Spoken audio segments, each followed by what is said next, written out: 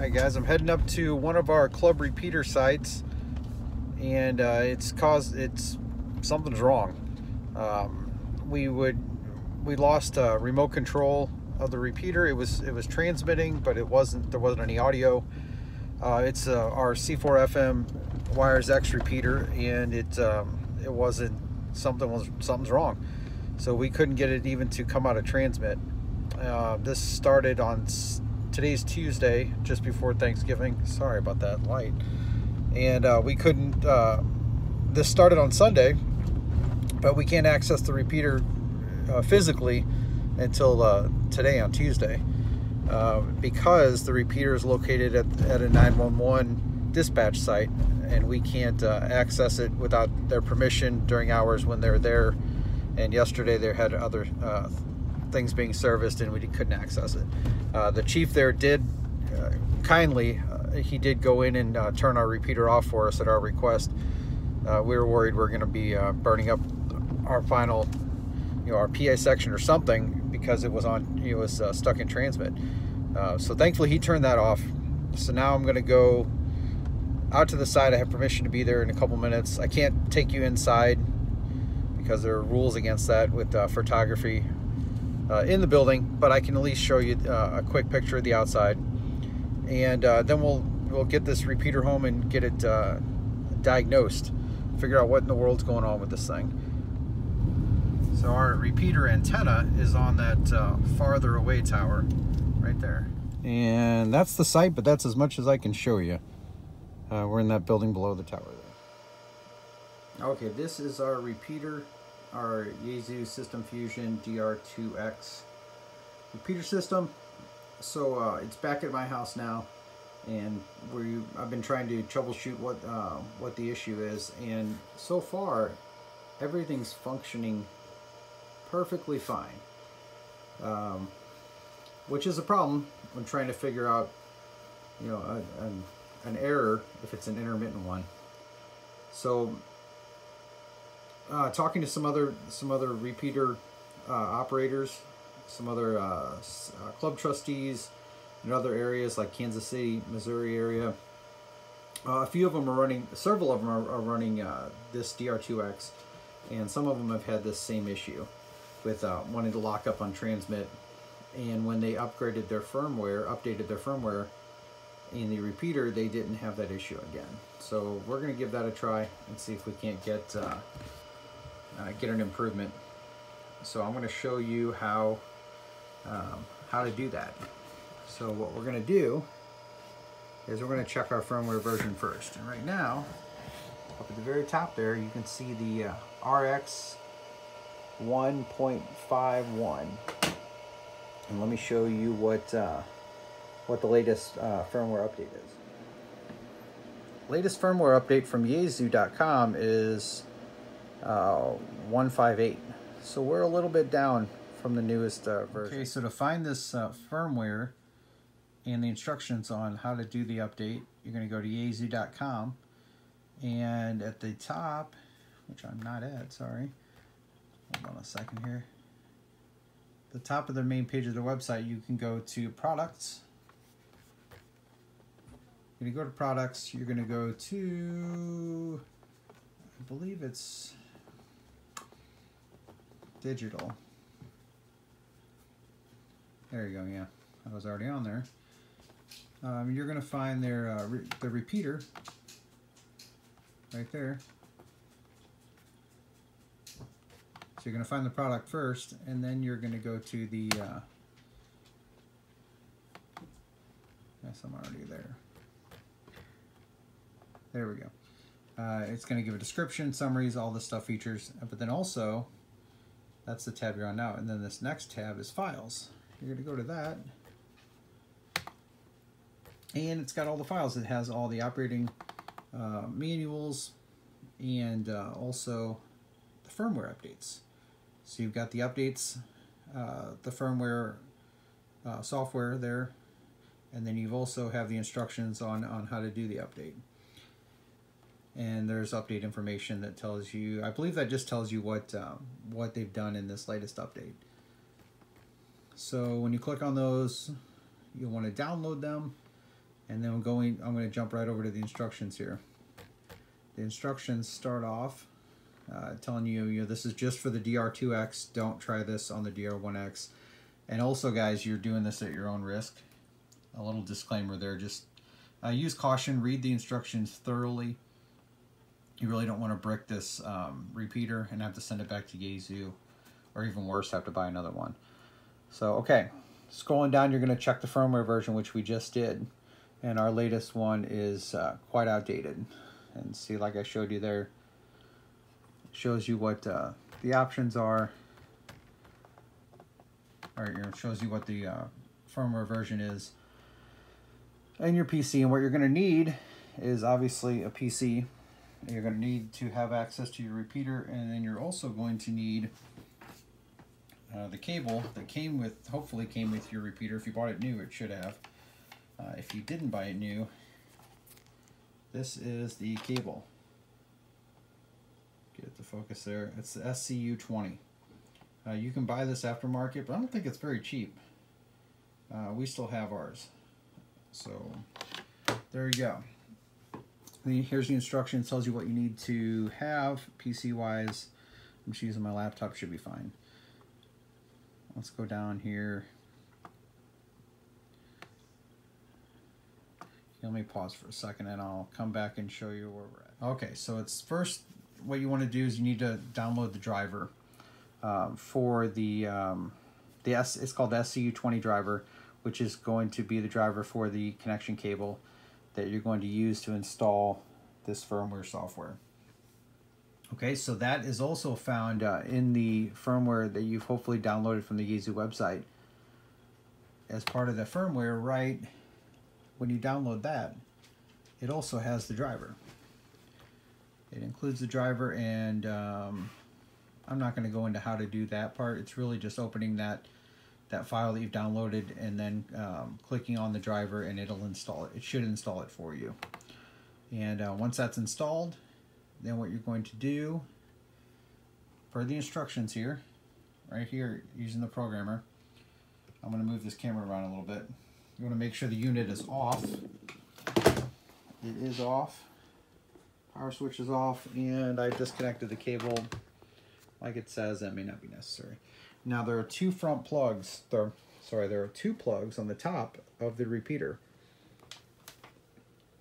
See? One there, another one there. You're going to remove the frontmost plug. And if you look inside there, there's a little switch. Do you see that little switch in there? Right now, normally, for normal operation, it's pushed to the frontmost position.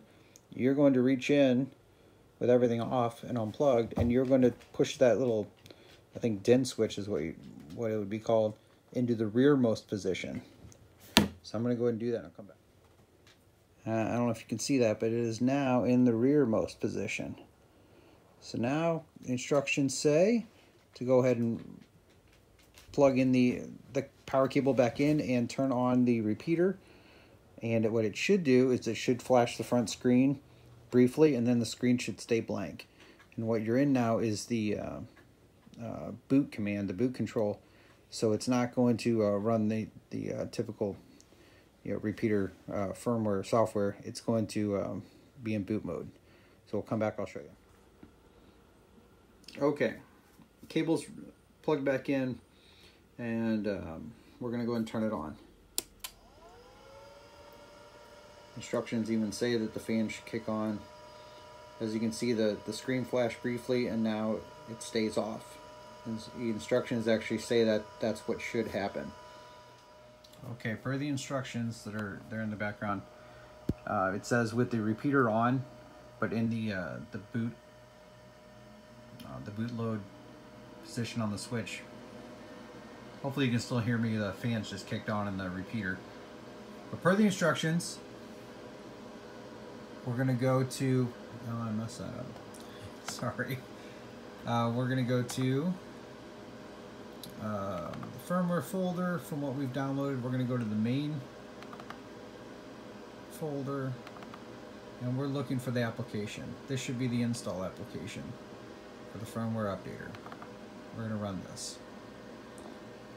Yes. Now it's going to ask you what COM port the SCU20 is plugged into. And if you don't know, on I think a Windows 10 or maybe probably in 11, you can go into your settings, or you can hold down the Windows button and the X key, and what you're going to get up here is all these different options. And go to Device Manager, and then you're going to go down to Ports, and it will tell you what ports are currently open, what COM ports are open. And our prolific USB to serial COM port, which is the SCU20, is COM port 8 right there. So close that out,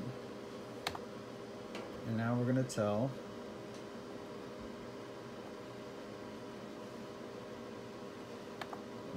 the software that we're using COM port 8.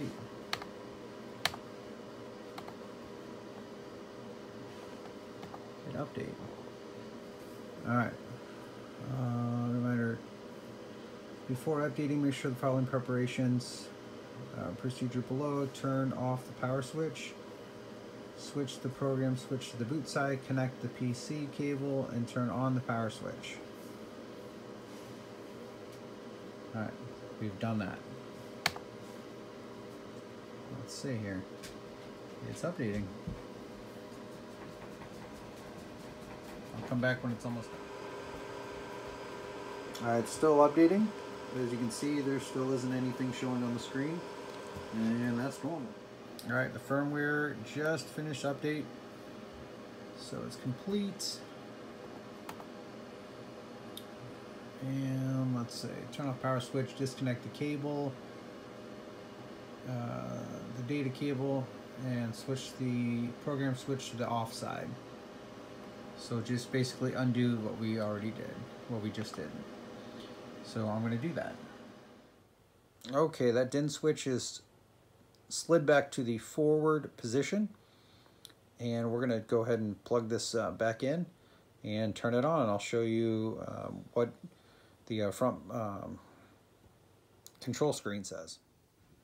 Okay, the SCU20 data cable is disconnected, and the DIN switch is slid to the forward position. So let's see if this update took.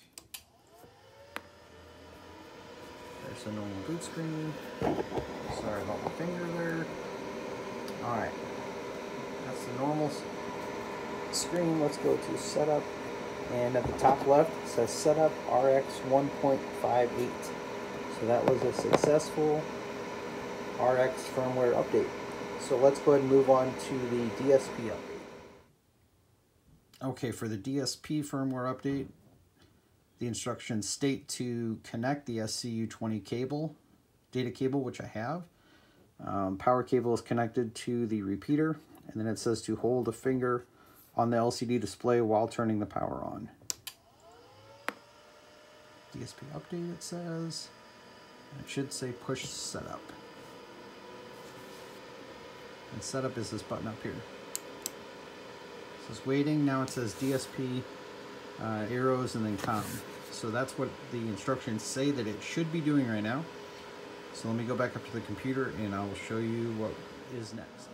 Okay, included in that package of software that we downloaded for firmware from Yaesu, we already went through this RX main to get to our initial RX firmware update, and now we're going to go to the DSP folder, and we're looking for PC Tool E, and we're going to run that. It's going to ask what COM port, and we should still be at 8. I'm going to click OK. Before updating, make sure the following procedure is done. Let's see, turn the receiver on and C4 from DSP, right mode. We've done all that. Update. Please check the version number. We've done that.